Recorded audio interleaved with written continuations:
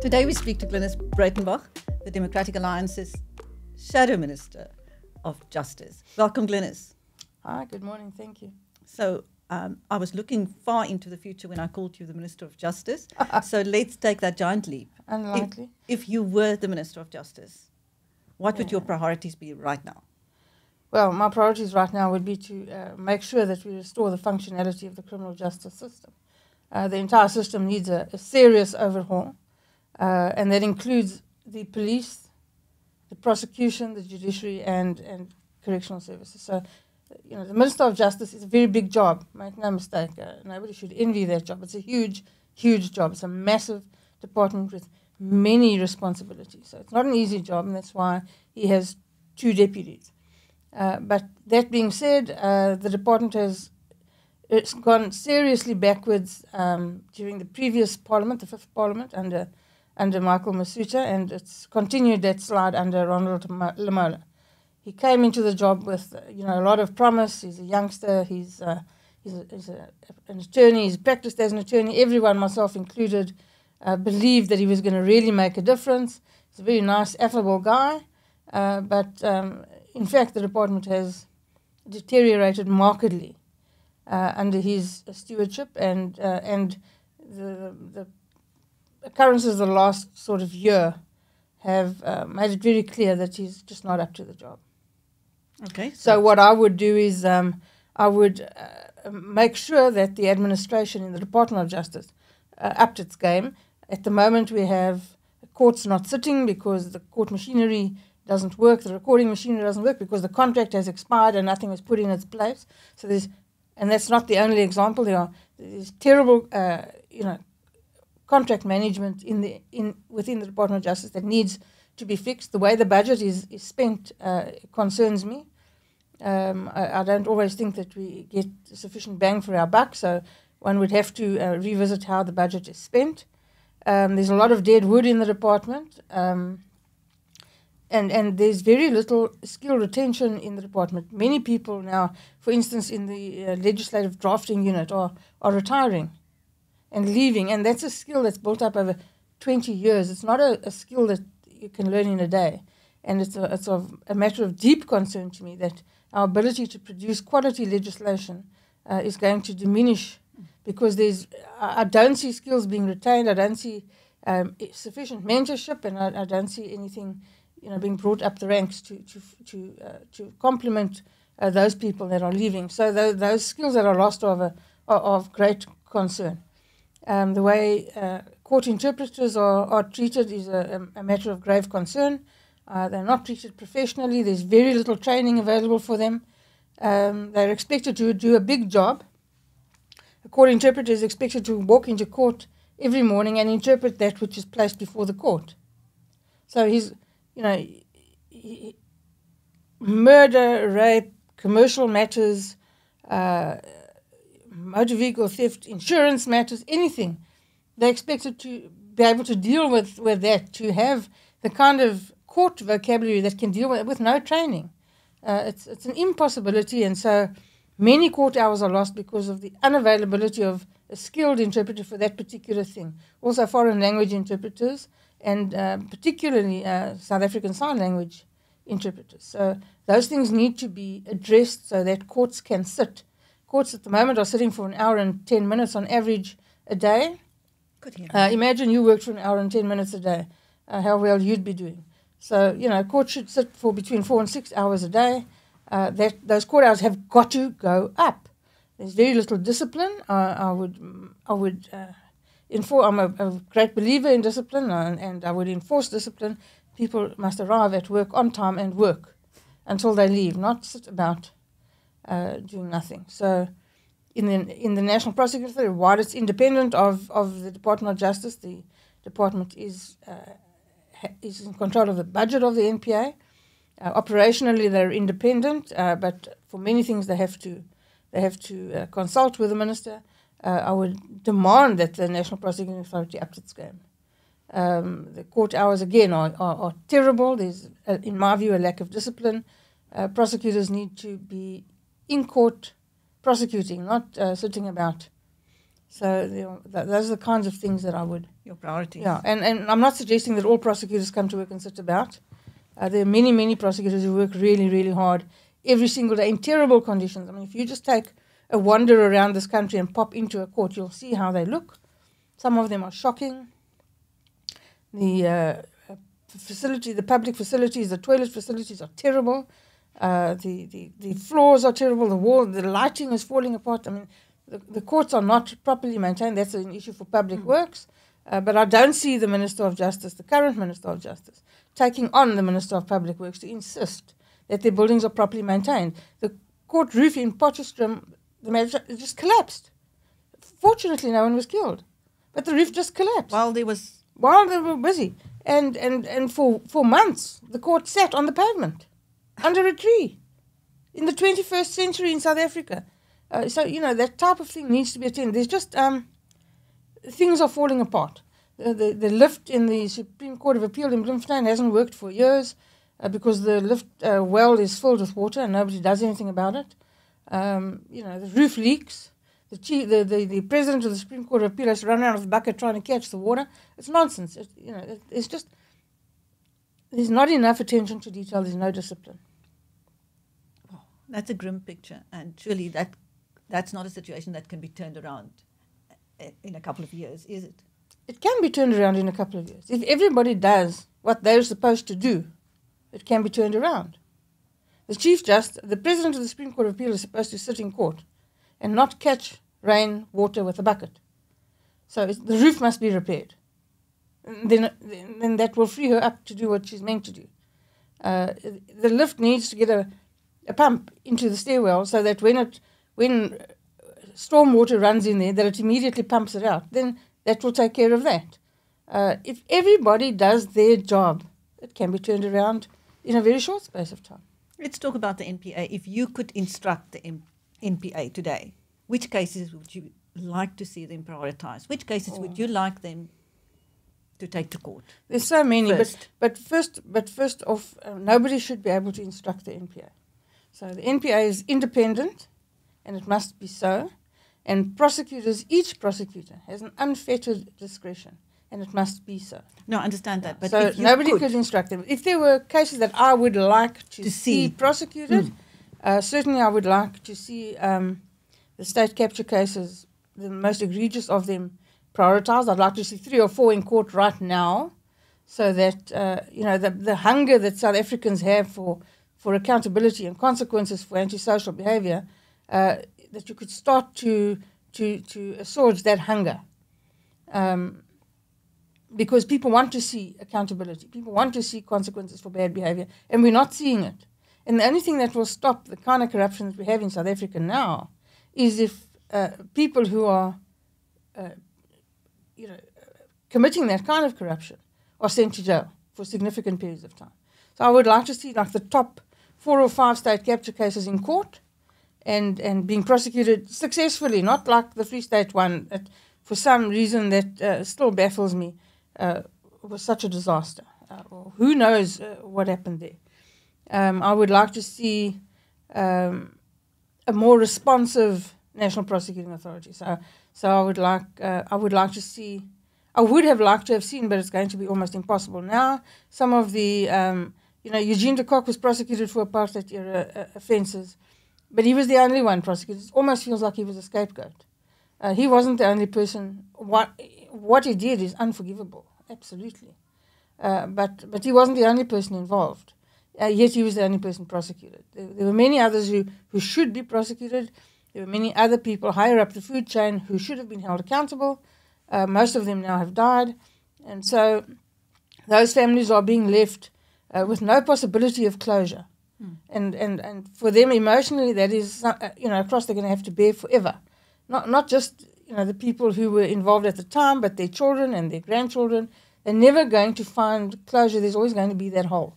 So I would like to have seen that done. How you would address that now, one would have to consult very closely with the families. I'm not sure that that's happening. So I would like to see a better, more responsive interaction there. And organised crime. I mean, organised crime, you read every day about a building mafia. Everything is controlled by some sort of mafia. South Africa used to prosecute organised crime very, very effectively. Then, of course, the ANC dissolved the Scorpions overnight because they bit them and they didn't like it. And now they bleat on about the investigative directorate, which will do the same job. Well, it won't. And in any event, if they become tired of it, then they will dissolve it again like they did. So organised crime, we have no crime intelligence in South Africa whatsoever. It doesn't exist. And that needs to be built up. So it's not a single thing. You know, you need the prosecutors are dependent on what the police bring to them as a docket.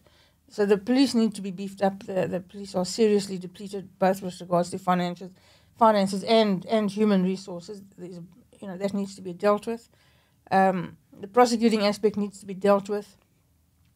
More training, better training for judges needs to be dealt with. And then, of course, our prisons need to be bulldozed and redone because they're an abomination. Because people feel the TRC referred hundreds of cases to the NPA. Many names have come out of the Zondo Commission, but people are very skeptical. Yes, well, people, they have no reason to be optimistic because for decades now nothing has happened. And what are the main reasons why that has not happened? It's difficult to say. When I was with the NPA, my area of speciality was white-collar crime. I prosecuted commercial crime. And, of course, there were always these rumors about deals being struck, about people who wouldn't be... I don't know if that's true. I've not seen any evidence of it. Nobody's ever said directly to me that was the case. And if it had been the case and I had been aware of it, and I'm quite sure other prosecutors too, if that had been the case, they would not have accepted it. It's not in the nature of prosecutors to accept deals like that. Prosecutors are by their very nature fiercely independent. And so I'm not sure if that's true. I would hope it isn't true. It's difficult to prosecute those kinds of cases. People don't really like to take risks. They don't really want to give evidence in those types of matters.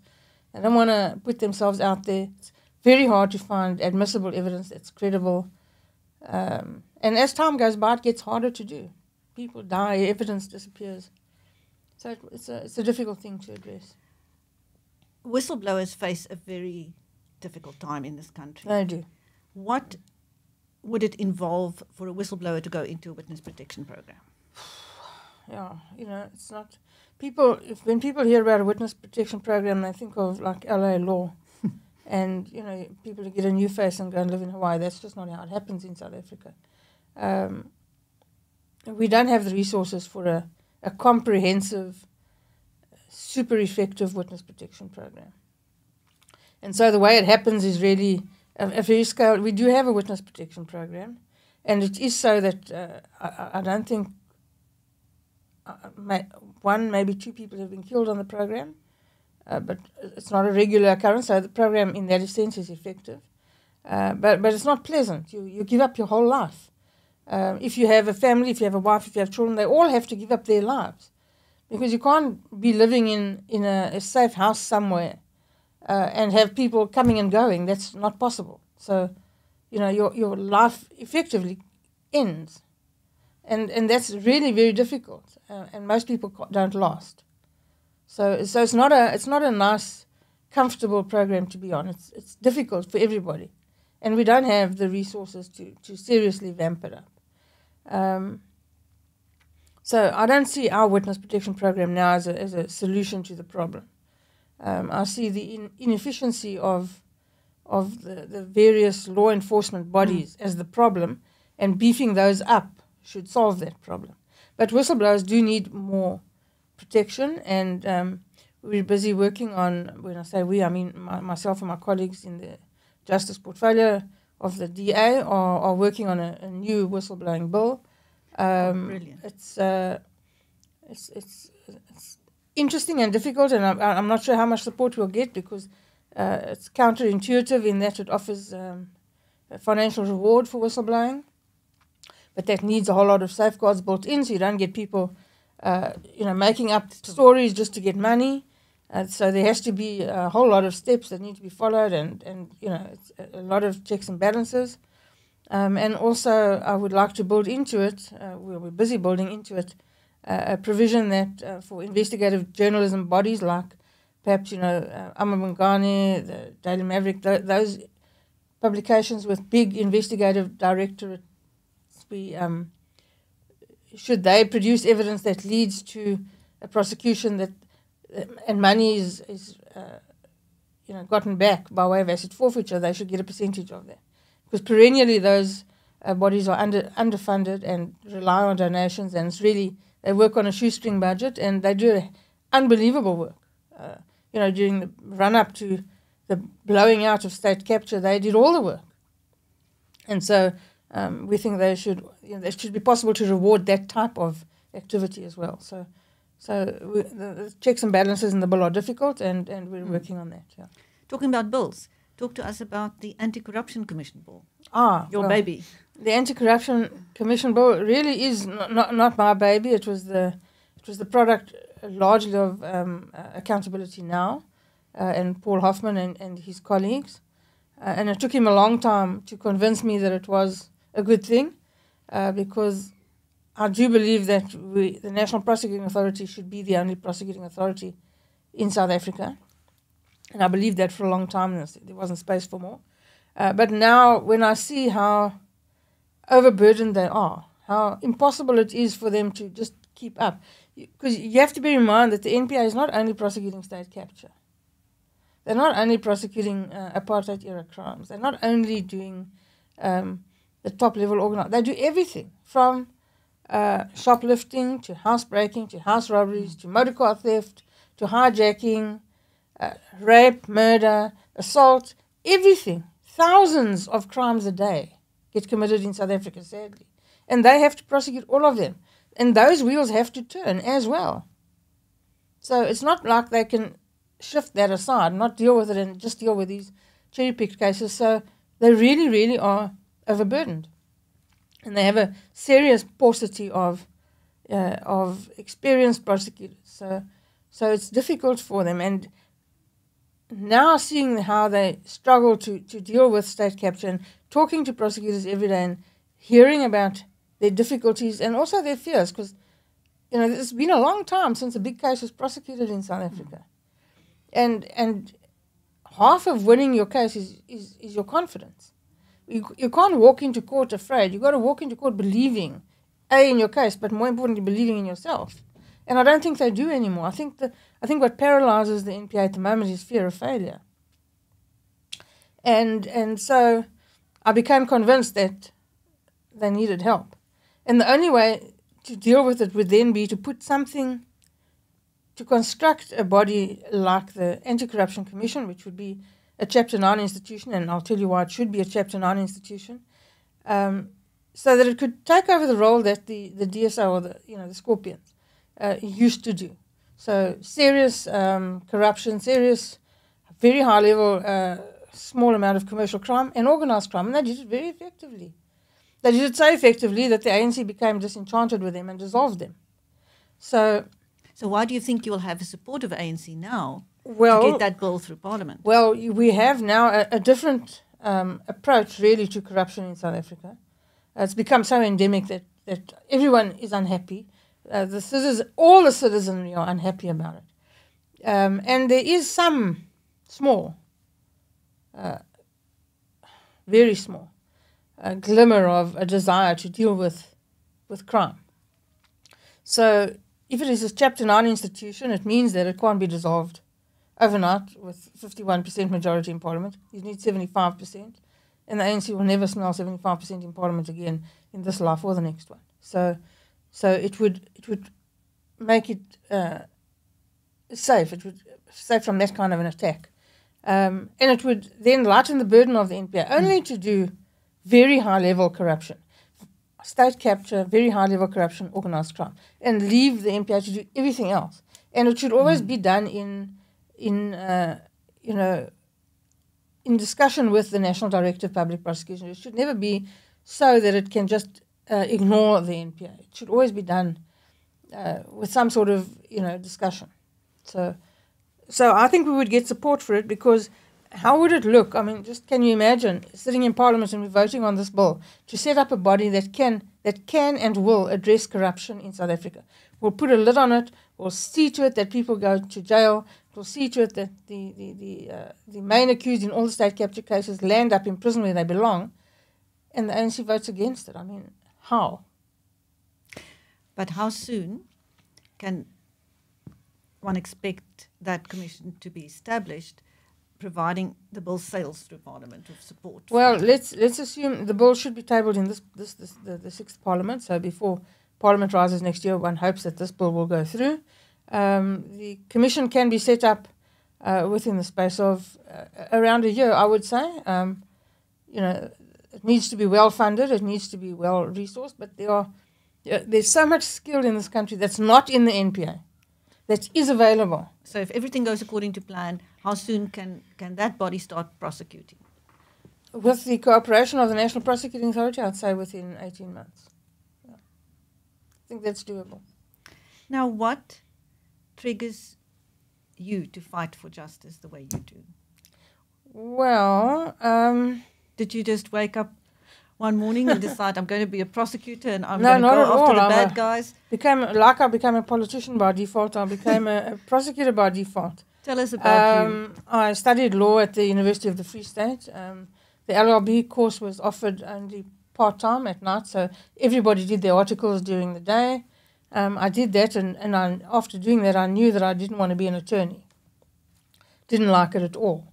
And then, as I finished my LLB, there was a huge shortage of prosecutors in the then Department of Justice, and I got offered a job in Johannesburg, and it was, as an article clerk in Bloemfontein, you earned 300 Rand a month. This was more than 4 times my salary, and I said, absolutely, here I go. And after the first day, I knew that this was exactly the job that I wanted to do. I loved it from day one, and I still think it's the best job in the world, as long as you can do it honestly. So I loved being a prosecutor, but it wasn't something that I planned. It was, it came along fortuitously. Yeah. And you've kept going regardless. I detest bullies. I really do. I detest bullies. I always fight for the underdog. I always support the underdog. I have a firm belief that not everybody can fight. Not all of us are fighters, and that's fine. But those of us who are must. And sadly, I didn't get the flight gene. I only got the fight gene. No, there was an epic exchange between you and the Minister of Police in Parliament that went perfectly viral. Yeah. How do you two get on? Do you go to lunch? No, we don't go to lunch, but we get along fine. It's not personal. It's a job. I hold him to account in an oversight position. The Thabo Bester thing, in my view, was an absolute debacle, and I still hold the view that if Ground Up hadn't published the facts that they published, we would still not have known that he had escaped. They were never going to tell anyone in South Africa that he'd escaped. They were never going to look for him. He was going to carry on living in Hyde Park, living the best life, shopping at Thrups, and they had conspired to not do anything about it because they'd known for almost a year by the time that Ground Up published, and they had done nothing. No investigation had been started. They had done nothing, and they knew that the body in the cell was not his. So there's no reason to believe they were going to do anything, and I believe that because of that, just that little scenario, the Minister of Justice and the Minister of Police should have resigned if they had any ounce of integrity. And when they didn't resign, the President, bless him, should have fired them. But of course, that also won't happen because that would require him to do something. Why has President Cyril Ramaphosa not fired the Minister of Justice? No, the Lord alone knows. Cyril Ramaphosa hasn't done a hell of a lot. Do you know where he is? Well, who knows where he is? Do you know where he is? I mean, have you seen him? No, I'm asking you. No, the last time I saw him in a remotely identifiable spot was when he was sitting in the carriage in London waving out the window on his way to the crowning of, I think it was the King. That's the last time I saw him in any place that one could identify where he was. Yeah. Some last words, please, Glynnis, for those who feel that justice has not only been deferred and delayed, but denied. That's terrible. That's such an indictment. Yeah, justice hasn't. There's hope. There's absolute hope. I always believe that there's hope. The NPA is improving, not sufficiently quickly for my liking. I understand the difficulties. I would like to have seen more. This parliament is coming to an end. You know, we're having an election in May. It remains to be seen who will be re-elected. I may not be re-elected, and then I'll go and find something else to do. But if I am re-elected, then absolutely these bills will be pushed, and these institutions will be established. And not only me, there are many people in South Africa who fight for justice every single day, and a lot of them are in the NPA. A lot of them are in the police. There are really good people in those institutions. The institutions themselves have been allowed to languish, and they need a kickstart. Yeah. Thank you. Glynnis Breytenbach speaking to BizNews in the Cape Town studios at the Latitude Hotel. There you go.